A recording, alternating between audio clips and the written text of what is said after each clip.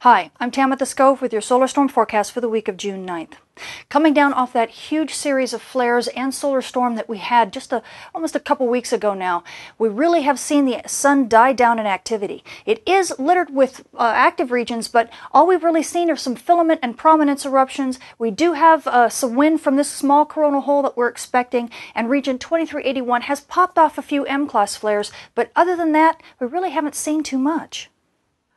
Switching to our M-flare threat meter, you can see the last in that huge set of M-flares back on the 25th, but since then things have died down with that region rotating behind the backside, and things have stayed pretty quiet. We had a little activity with a very small M-class flare on the 3rd, and then things died back down again, and now region 2381 is kicking activity back up, with the largest flare being a M1.7, but it is since showing signs of decay, and so most likely, unless it grows again, we won't see any more M-flares.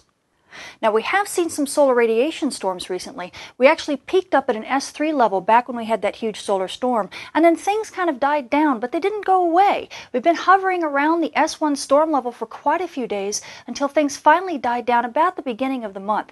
And then we popped back up in the beginning of July for one more little round where it was enhancement, but things have finally died down, and so the amateur radio bands and GPS operation should be pretty good now. Switching to your solar storm conditions, here's that gorgeous G4 storm we had back on the 23rd that gave us aurora as far south as San Jose, California. I'll show that in a minute. Since then, things have quieted down for the most part. We had a nice little show on the 5th and the 6th of July, which was kind of obscured because of that horrible fire in Canada, so we didn't get many aurora shots because of that. And since then, things have continued to quiet down, and we're just waiting for the next one to hit. And that huge solar storm back on the 23rd gave us aurora pretty much all over the world. Here, for example, is New Zealand and the Channel Islands in the UK. We got aurora in Cornwall, and here's 30,000 feet on a flight to Europe. We had aurora in Canada. People actually had to look south for the aurora. We had it in Moosehead, Maine, also gorgeous colors in Winslow, and in upstate New York. We had coronas over Lake Superior, and also over Hartford, Wisconsin. We had gorgeous aurora high in the sky in New Hampshire. We had it in gorgeous colors in Billings, Montana that filled the sky. We had aurora in Iowa and as far south as North Georgia and Philadelphia, Pennsylvania, and also clear down in San Jose. Returning to the disk, you can see we actually have quite a few active regions in Earth view right now, but none of them have manifested any really large M-class flares. The big players have been region 2376 and now region 2381, because it's popped off a few M-class flares, but it is actually showing signs of decay, so we're not expecting anything big from it until it begins to grow again. Region 2384 is the newest player that's come onto the disk, and it actually let off a prominence eruption just a day or so ago, so we'll be watching it because as it rotates in the Earth strike zone, it may light off a solar storm that will be Earth directed. Switching to your solar storm conditions and aurora possibilities over the coming week, we are anticipating some fast wind from a coronal hole that's just now entering Earth strike zone.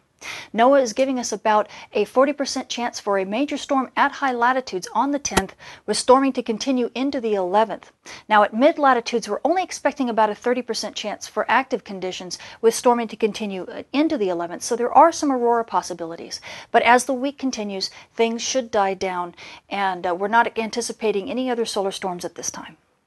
Switching to your solar flare and particle radiation storm outlook over the coming week, we do have regions 2376 and 2381, which have fired some large class flares, so NOAA is keeping our M-class flare risk up at 45% with the possibility of decaying over the next few days. It depends upon what region 2381 does. As far as solar radiation storms are concerned, we're all in the green. We're not anticipating any proton storms to hit us anytime soon.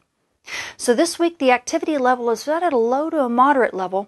The sun has had a few fits and starts, but nothing that's really manifested any big flares or any huge Earth-directed solar storms.